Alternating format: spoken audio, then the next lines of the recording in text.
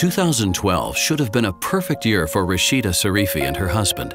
The then 21-year-old Rashide was pregnant with a baby boy. But the labor and birth of their long-awaited child drastically changed her life. Unfortunately, not in the way she expected. A routine epidural resulted in disaster. After the birth, a life-threatening meningitis flared up. The young mother had to endure 6 operations because bacteria in her spine were causing dangerous abscesses that were damaging the spinal cord. The shocking diagnosis: paraplegia. It was an absolute shock to me and my family. At first, I didn't even realize I was bound to be in a wheelchair for the rest of my life. The worst part of it was that due to all the surgeries and the time I had to spend in the hospital, I hardly got to see my newborn son in his first year. I didn't see him learn to walk, and when he actually saw me for the first time, he didn't recognize me as his mother. I was supposed to go to rehab clinic to get used to the wheelchair, but this was out of the question for both me and my family. Through a tip, Rashide found out about the Ambulanticum in Herdecke, Germany. This institution is pushing the envelope in outpatient neurological rehabilitation. The team at Ambulanticum has had great success, even with untreatable patients, in achieving significant improvements in the treatment results.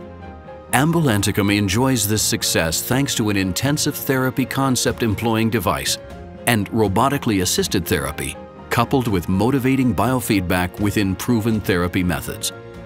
All this is done in close collaboration with the patient and their family members. When Rashide first came to the Ambulanticum 3 years ago, she was in a wheelchair and had very poor trunk stability.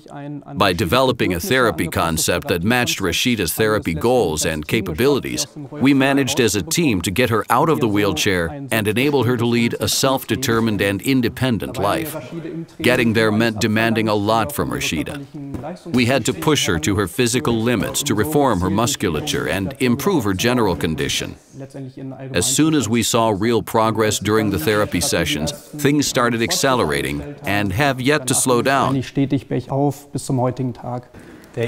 Erigo was primarily used in the beginning for early mobilization in order to regain basic musculature in the lower limbs.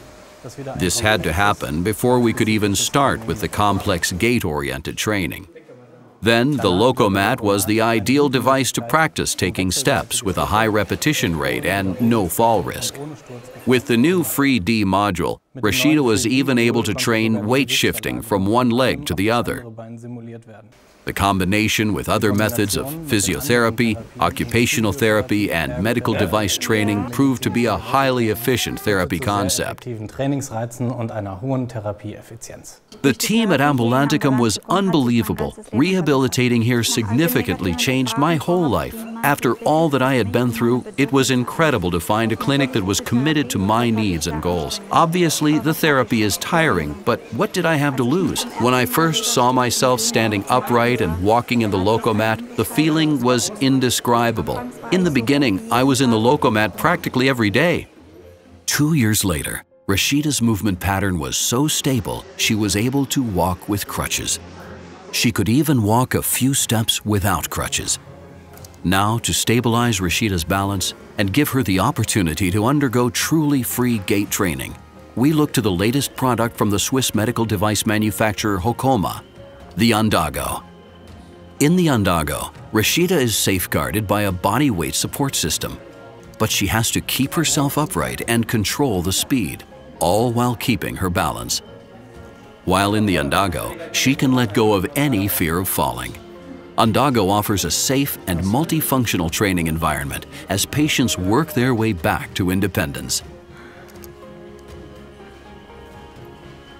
Rashide Serifi, a woman controlling her own destiny. She did not accept the reality of living the rest of her life in a wheelchair. Thanks to support from Ambulanticum and Herdecke and modern therapy equipment, today Rashide can walk short distances on her own. She still has a long way to go, but even a journey of 1,000 miles begins with a single step.